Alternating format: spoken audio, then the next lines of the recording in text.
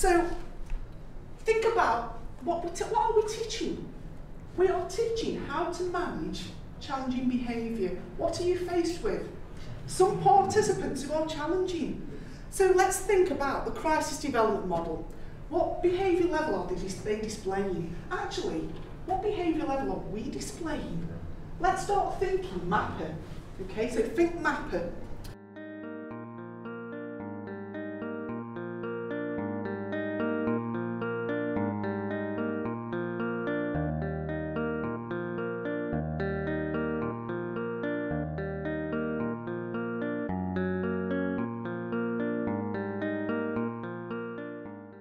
How we can influence people as instructors is even in our training, if when we do situational application, we're holding on to Mark, but somebody talks to him in a really nice way, work with us Mark, come on, don't worry about things, everything's going to be all right. Then certainly what I've done, and I've seen other instructors say afterwards, what you did was lovely, that was really, really nice. Because what you typically get is, calm down Mark, calm down. Well, that's not going to solve anything, is it? So what I certainly do, and I've seen other instructors do it, is when people say other things that mean that, but say it in a lovely way, I'll take them to one side after and say, that was really lovely what you did. Any physical limitations, any underlying health conditions that people have. And that's obviously communicated to the staff as well, because it's really important we don't try and do things with people that are natural for them, okay, based on individual levels of mobility, etc. Okay. Lovely. So well done again, folks. So really, really good problem solving there. Actually swinging their arm around, we're kind of moving to a next level, aren't we? Yeah, and I think obviously disarm is not something that we. So we've got to think about, I suppose, the risk of going in versus the risk of not going in.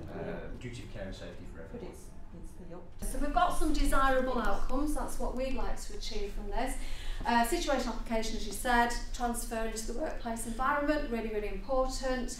Achieve a different perspective. Just delve into it a little bit deeper than perhaps you have chance to ordinarily. The deeper we can go is only in an hour, but at least it's an opportunity for you to do that here with us today. Okay? The additional tools for the workplace, that's something that we hope you'll be able to take back and actually use in the workplace when you're considering the verbal escalation continuum. Because at the moment the thoughts are it's probably just theoretical, it's a model, it's something that we talk about in the programme, but then what do people do with it when they go back to the workplace? And we've got some tools to assist you in that process if you feel that that's your responsibility, but you might tell other people about it and they might be able to use it. So we saw some release. What was the risk behaviours? He was pushing. Intimidation, isn't he? He was intimidating her, wasn't he? Intimidating and the build-up, yeah. That'd be defensive intimidation. Yes. And then there's a hitting.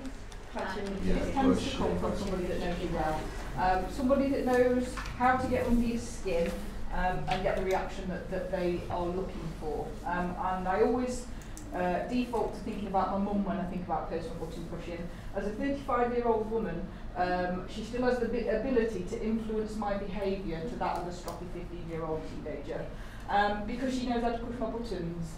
But people that we work with on a regular basis, colleagues we work with on a regular basis, they equally can start to do the same. Ladies and gentlemen, just to finish off, we'd like to just say thank you very much for your participation, and we hope you actually got something from this. Well done. Lovely. Thank you. You're doing a fabulous job.